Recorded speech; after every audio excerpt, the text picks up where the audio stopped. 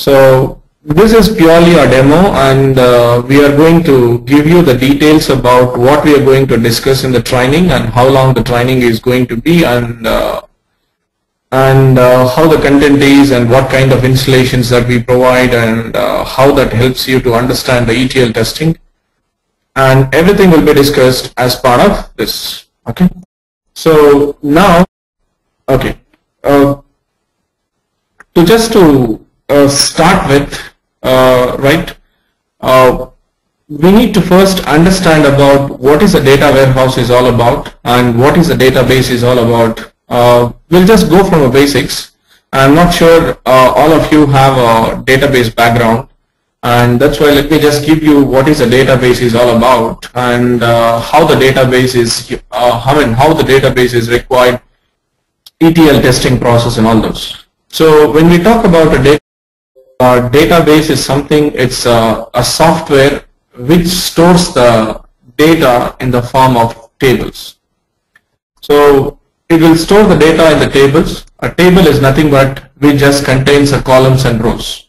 So just like your Excel sheet, the data will be stored in the form of tables. To store the data, I mean, we have various database products which are available. We have an Oracle database which will store the data in the tables. We have SQL Server database from Microsoft, which will also used as a database to store the data. And you have Teradata, so which is like Teradata, and you have DB2, and you have so many other type of databases like a Sybase and everything which you have. So all these databases stores the data in tables, and there will be a relationship between one table to the other table. So that's why we call a DBMS, in the technical terms we call it as an RDBMS. RDBMS stands for a Relational Database Management System. So these are all the different databases which are available. So once you understand about the database, so we need to also understand about what is SQL is all about. So SQL is nothing but, in order to communicate with the database, let's say if you want to add the data to the database, or if you would like to retrieve the data from database, or if you would like to remove the data from database, then you needed a language. That language is nothing but an SQL. So SQL is a language invented by the IBM for interacting with the databases, so which we call it as a structured query language. So using the structured query, you can communicate with all these databases, whatever you have. So SQL is a common language to communicate with all these databases, which you mean you can, so common language which is there. So the SQL is being divided into different types of commands. So when we step into the ETL testing, we will understand first SQL as SQL plays an important role in understanding or testing the data warehouse. So this is a background about what is a database is all about and what is a SQL is all about. So most of the people thinks that Oracle and SQL are both are same. It's not the same. SQL is a language, and Oracle, SQL Server, these are all the databases what we have available in the market. So in order to communicate with it, you need to know the SQL language, right? So that is your database and a SQL. Now we will understand about what is a data warehouse is all about. So why do we call it as a data warehouse?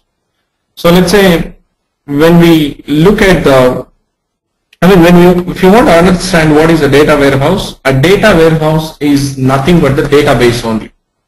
So it's nothing but the database where we are storing the data for analyzing purpose. So so what do you mean by analysis? Analysis is nothing but find business profits, how your business is doing, how many number of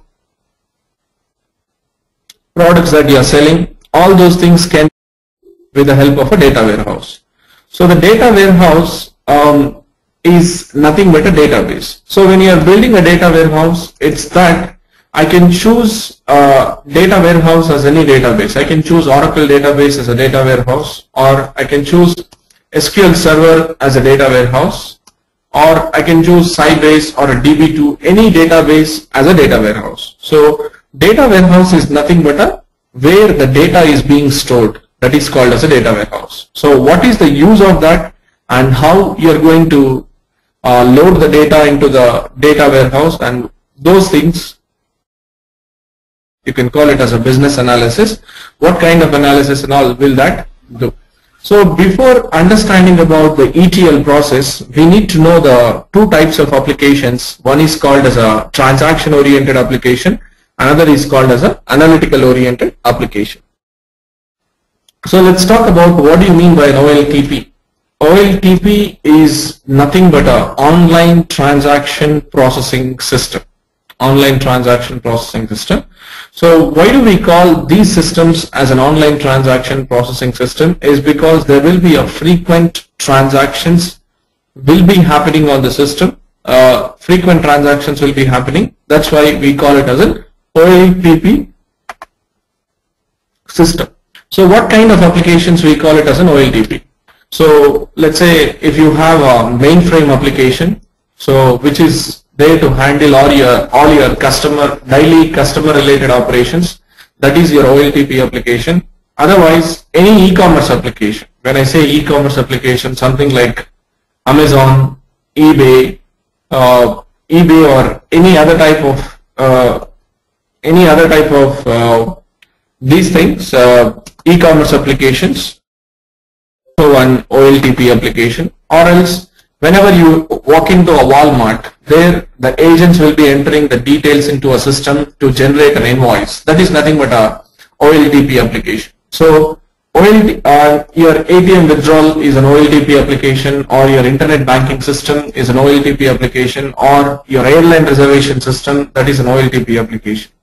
So these are all the different OLTP applications which we have in the market.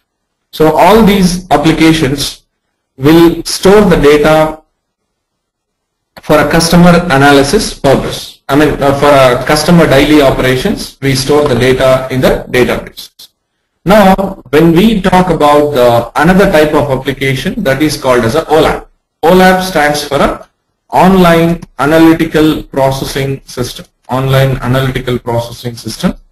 So, which we have, and Online Analytical Processing System, this is also called as a data warehouse. Now, OLTP is a system that where we receive the data by the customer. See, whenever you book a ticket on the airline reservation system, that means there is some data which is getting added to the database. So these OLTP systems and your OLAP system all will store the data in the form of database only. So let me give you the clear picture. What do you mean by an OLTP and what do you mean by an OLAP here? So this you have a different OLTP system. So just assume that you have a Citibank, which is a global player. So they have an operations into USA. This internet banking system which they have developed in USA, assume that they are storing the data in the form of Oracle database. So in the APAC region or in India region also they have a banking system. Even in this, they are storing the data in the SQL Server database or something. So these two are, which I call it as an OLTP application. This I call it as an OLTP US, and this I call it as a OLTP let's say India. So you have two OLTP applications where the data is being stored in the two different databases. So whenever a customer performs the transaction, so the data will get added to these OLTP applications. So whenever customer performs a transaction, so this is added. So this way the data will get added to the OLTP system. So who is going to access this OLTP application? Customer like us.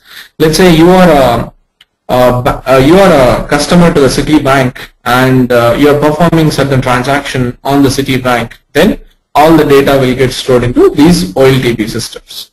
Now, when we go to the data warehouse or an OLAP system, so when we say an OLAP or a data warehouse, all are same.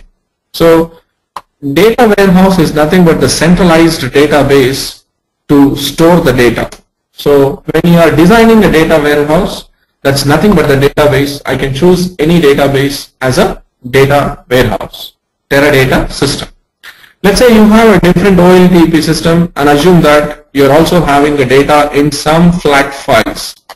So let's say the data is available in the different flat files. So if you're integrating the data from all these OLTP applications, if you're integrating the data from all these OLTP applications and the different flat files into the data warehouse for analysis purpose, that process of integrating the data from OLTP to OLAP, that process is called as an ETL process. ETL stands for extract, transform and load. So you're going to integrate this into this one. So the process of what do you mean by an extraction? Extraction is nothing but the reading of the data from database. So how do you read the data from database? That is by using a select statement in a SQL. So you're going to use a SQL select statement and you do that. And the next one is transforming of the data. So transformation is nothing but modifying the data or changing the data from one form to the other form. That is your transformation. So which you have. So transforming the data. And the next one is L. L stands for a load. Load is nothing but the adding the data to the database. That is nothing but your insert statement into using an SQL. So you'll read the data from OLTP system, you'll transform the data and then load the data into the data warehouse for an analysis purpose. So that process is called as an ETL process. So to do this ETL process, we have various ETL tools which are available in the market. These are all like a middleware tools which are available in the market.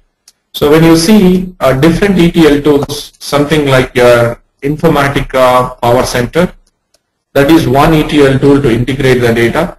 And another ETL tool, that is you have a data stage and you have it as an ab initio and data stage ab initio, and you also have something called as an ODI, Oracle Data Integrator, and different other tools which you have like Pentaho, and all the other tools are also there which are used to integrate the data from OLTP systems into the data warehouse. So that process is called as an ETL process. And once you load the data into the data warehouse, so what is the use of integrating the data? Why we are spending so much money in integrating the data from one database to the other database? It's basically you are going to analyze the data with the help of reporting tools. What do you mean by analysis? Analysis is nothing but identifying the profits about your business, identify the profits, and similarly identifying the growth of your business, growth, to calculate the growth, and if you want to find out the number of products that you're selling on a day-to-day basis. So if you want to identify the performance of your employees, so or performance of your sales team, how they are actually generating. So if you want to analyze the revenues according to the region, so this kind of reports, or why do we need to analyze the revenues according to region? So if you need to analyze the data in terms of this, then we build the data warehouse. What is the need of identifying all these questions? So how does these answers will help me? So basically, when you build a data warehouse and understand your business, you can improve your business in terms of a growth, in terms of a revenue, in terms of a customer service. All those things will be improved, which eventually improves your revenues and the business. So to analyze the data, to identify all these things, to analyze the data in the data warehouse, we are going to make use of another set of tools that is called as a BI tools. BI stands for a business intelligence tools. Business intelligence tools. So which you derive. So this business intelligence tools, what it does is it generates reports for your business users. When I say business user, your business user is nothing but a CEO of the company or CFO of the company or sales distribution manager or a marketing manager of the company. So for them, it helps you to generate the reports, and the reports can be in the form of bar graphs and line graphs, pie charts, so any type of thing. So pie chart, or in the tabular format, in just like an Excel format, in the tabular format, you can generate the reports in any format. All your BI tools does is it will generate the reports, whatever the data that you wanted from the database. So you have various BI tools available in the market again. So when the BI tools, that what you have is you have OBIEE, Oracle Business Intelligence Enterprise Edition, and you have business objects, and you have Cognos. These are all the different BI tools, and even you have so many SSRS and MicroStrategy, Tableau. All these are all the different BI tools which are available in the market and which helps you to analyze the data.